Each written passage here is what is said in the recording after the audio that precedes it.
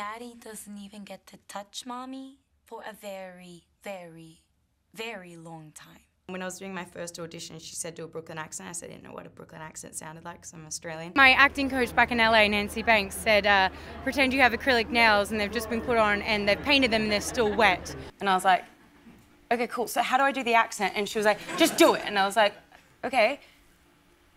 So I put my hands out like that and started doing the scene, and I was like, okay, well, and all of a sudden, you know, I'm getting my hair out of my face like this, and, you know, I was talking to her, and I wasn't talking to you. I was talking to her, and, you know, this attitude came out of nowhere.